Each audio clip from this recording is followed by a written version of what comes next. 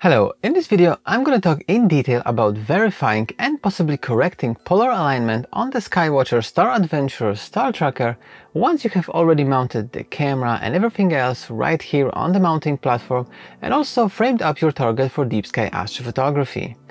I will show you how you can mount the reticle illuminator right here on the dovetail because it is possible, and also how to deal with the fact that once you have framed up your target, then most likely the polar clock on the reticle inside the polar scope will be off angle. Okay, so without any further ado, let's get started.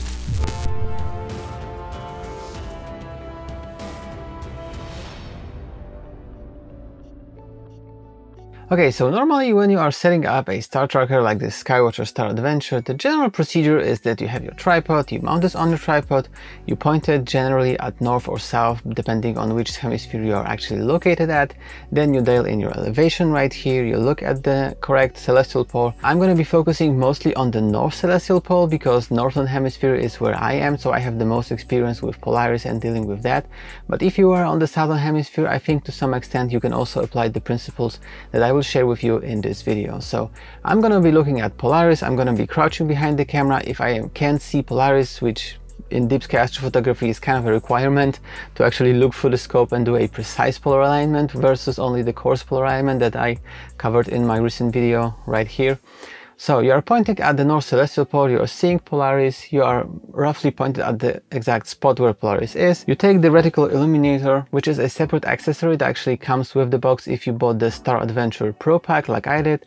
You can stick it inside here and you can turn it on, and then you can look through the polar scope and you can actually see where Polaris is and use those two screws to fine align your azimuth, and also use this screw to fine tune your elevation, and that way you can place Polaris exactly where it should be on the polar clock. You can use the SAM Console Mini app on your smartphone, on your iPhone or Android phone that I have shown in my previous videos. And by the way, I have a whole separate video about how to set up the star tracker, how to set up everything, how to look through the polar scope, what to see from the polar scope, how it should be aligned with regards to Polaris and with regards to the reticle inside the scope. A whole video about this is right here. If you haven't checked it out, I can highly recommend that. So in general, at this step, if you have Polaris at the exact spot on the polar clock inside the reticle where it should be, you have to take this off. You have to take this illuminator off in order to actually mount the dovetail and the declination bracket, the counterweight, the camera and everything. So once you do that, yeah, let me actually mount it here. So once you do that, basically once you start adding weight onto the tracker, you are going to be fiddling around this mount. You are going to be mounting stuff here, unscrewing, screwing in, mounting more weight, the counterweight, the shaft, the counterweight itself, etc, etc. The more you add to this tracker, the more you fiddle around with it. You need to undo the clutch also in order to actually frame up your target, because if you are doing deep sky astrophotography, it is not recommended to use a ball head right here, so you have to use this axis of rotation and also the declination axis of rotation right here in order to actually frame up your target. And if you don't know how to do that without the ball head, I also have a separate video about it. You can check it out right here. Well, basically you end up in a situation where the right ascension axis is kind of rotated like this.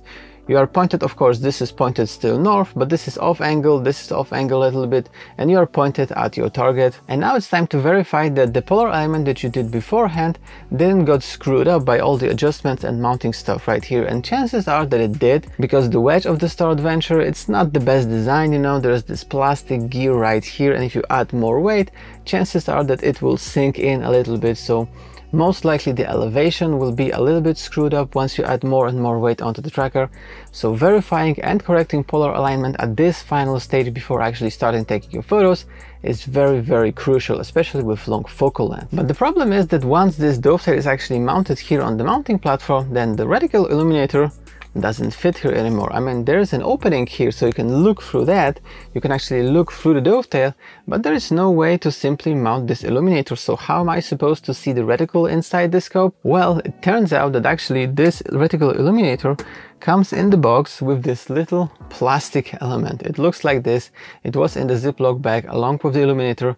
At first I didn't know what it was, and it turns out that if you mount it the correct side, it actually fits the illuminator inside. So I have this adapter right now, and right here with this on, if I take the tracker, I can actually mount it right here on the dovetail itself. I need to position it correctly so it actually aligns with the scope.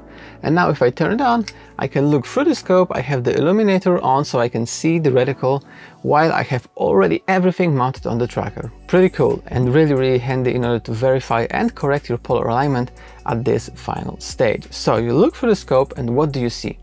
Well, if Polaris stayed on the circle on the polar clock, it means that probably the polar alignment is okay, because the way it works is that the circle inside the reticle is the trajectory of Polaris, because you are pointed at the North Celestial Pole and Polaris is not exactly at North Celestial Pole, it's very close, and the circle inside the polar clock inside the reticle is the exact circle that Polaris is circling around this North Celestial Pole. So if you rotate the right ascension axis, Polaris should stay on this circle. So if it does, chances are that the polar alignment is okay, but it could happen that it moved in a different portion of the circle, not exactly where it is supposed to be. So I think it's always a good idea to verify the alignment and make sure that Polaris actually sits on the spot on the polar clock where it should be. So you look through here and the polar clock is probably off angle. What I mean is that if you are doing your polar alignment, you look in the SAM console mini app, you verify where Polaris should be. The polar clock should be positioned, you need to undo this clutch and you need to position it in such a way. You need to position it in such a way that the polar clock inside reticle is aligned vertically. So 0,6 is a vertical line and 3,9 is a horizontal line.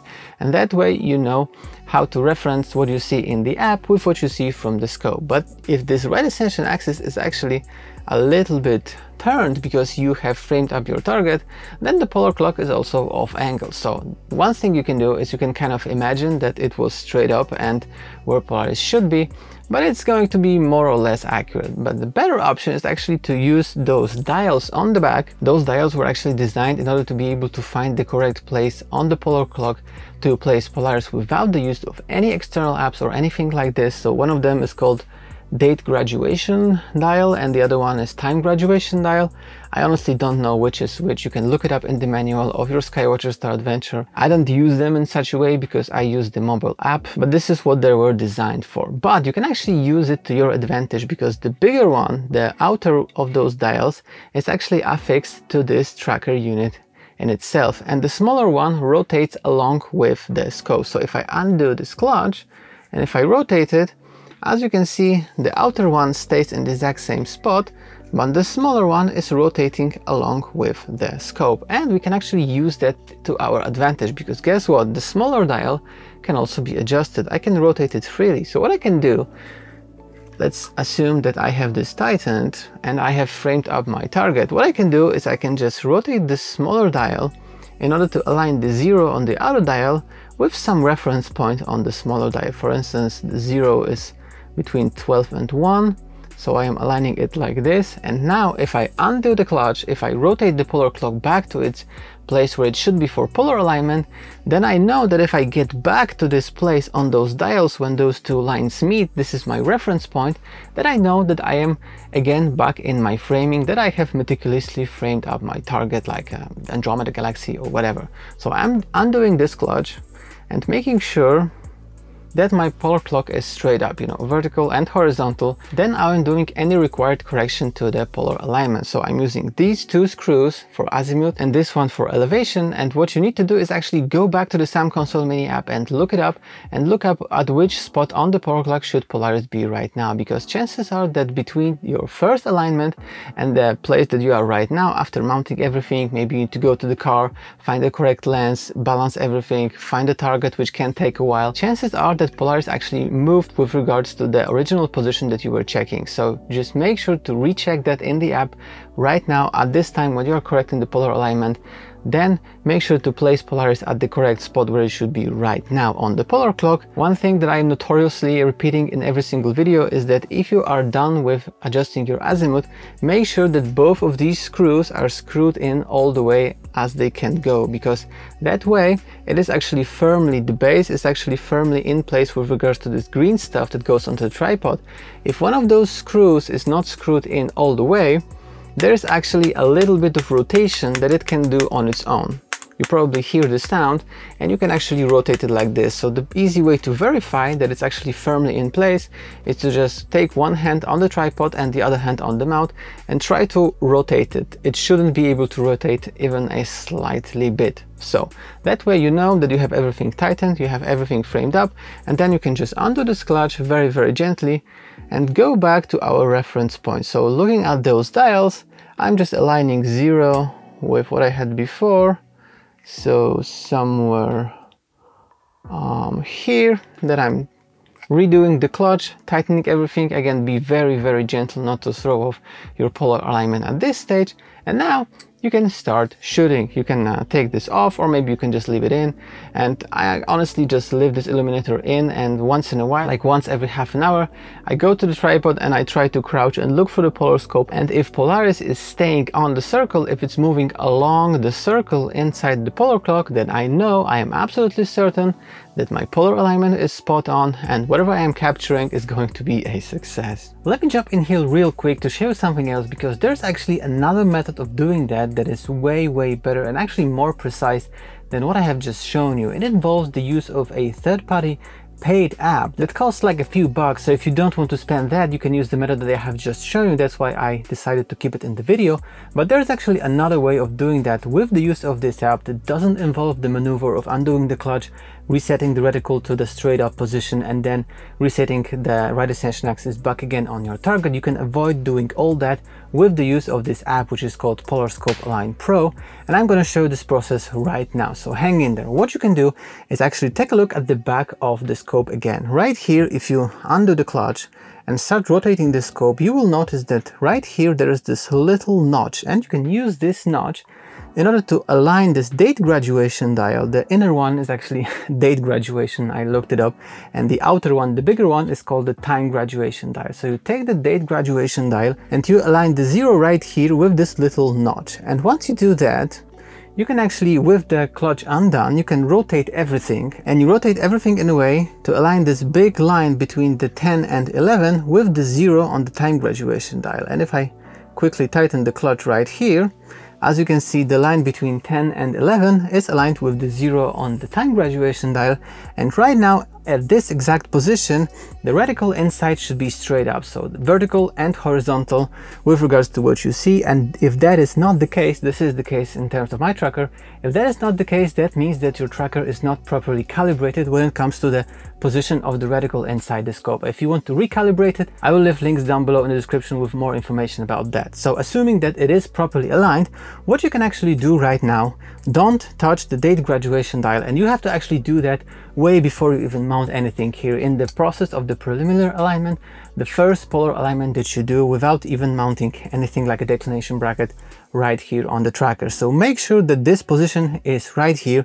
So make sure that the notch on the scope is aligned with the 0 on the date graduation dial. And right here, what you can actually do is that once you undo the clutch and actually frame up your target, which means that the right ascension axis is going to get rotated, which means that the dials, the date graduation dial and the time graduation dial, will actually change the position with regards to themselves. So once you are on the target, obviously you are tightening the clutch, you are on the target, and what you can do right now is you can actually read what is the position of this line on the date graduation dial, the one between 10 and 11, with regards to what you see on the time graduation dial. And you can read sort of what time does it indicate. The time graduation dial is from 0 to 23, and it reflects like the military notation of time. If you don't know what it means and you're on the AM PM, basically like 11 PM is 2300 hours military time. So this is basically like the full 24 hours around the clock on the day. This is what the time graduation dial indicates, and right here, as I can see, it shows me that my hour indication is 6, and this scale on the time graduation dial, one step is 10 minutes. So you can read in those increments, like for instance from here you have 5, 5:10, 5:20, 5.5, 5:40, 5:50 and 6, and you can use that information to input into the PolarScope Align Pro app. So let me show you how that works. Okay, so right here I have the Polarscope Align Pro app opened, and as you can see you have the familiar polar croc inside here. And what you can actually do right now is click on the second icon from the right down at the bottom, this one with the reticle with this kind of an arrow. And if you click that, you can actually input here your right ascension axis rotation. So we read beforehand that our right ascension rotation was 6 hours on the time graduation dial indicator. So we just input 6 here, and check this out. The entire reticle is being rotated. Maybe it's not obvious because it just rotated by 90 degrees, but if I input here something like 2 and 30 minutes, for instance, you can see how it gets rotated with the regards to the original position. And now, what you just did is that you aligned the rotation of the reticle right here in the app with the rotation of the right ascension axis on your tracker. And right here, of course, you see where Polaris should be located on the dial to indicate that you have the proper and precise polar alignment, and you don't need to go through the maneuver of undoing the clutch, resetting the reticle to the straight up position, realigning your polar alignment there, and then going back to the target. You can avoid all that, which could actually throw off your polar alignment even after fine-tuning the polar alignment, so this is kind of pointless. You can do all that with the rotated Polarscope right here on this app, and the reticle inside your Polarscope that is exactly rotated at the same angle as the indicator right here in this app. So that's why it is so helpful. All right, let's go back to the video. Also, there's one more thing that you should do, is that once you have corrected your polar alignment and you get back to the original place of this right ascension axis in order to get back to the target that you have framed up, chances are that after doing those slight polar alignment adjustments, you're actually not exactly framed up the way you were. So the target that you are photographing probably shifted slightly inside the frame. So at this stage, just use those 2 arrows in order to rotate the right ascension axis, and also use this screw in order to do the fine adjustments in the declination axis in order to make sure that the target gets back to the place that you wanted it to be inside your frames. Alright guys, that's basically for me for this video. I hope you found it helpful. If you did, make sure to leave it a like down below. I would really appreciate it. And also, like always, leave a comment down below if any part of the video was confusing or anything. I'd pretty much try to answer every single comment I get on YouTube. And also, if you want to pick up the adventure or any part of the adventure, any kind of accessory that I have shown here, make sure to check out the links down below. Those links are to Amazon, and you can pick up any of that for yourself. And also consider subscribing to my channel if you're new here, because I post pretty much every single week and I cover a lot of things related to photography in general, astrophotography, and also filmmaking. Like, my channel is all about things you can do with your camera, and I have a bunch of videos on my channel, so browse through my channel. You will probably find something interesting in there. But right now, if you want to check out more interesting stuff about the Skywatcher Star Adventure and astrophotography in general, definitely check out these 2 videos, and also subscribe here like I mentioned, and see you next time. Clear skies. Bye bye.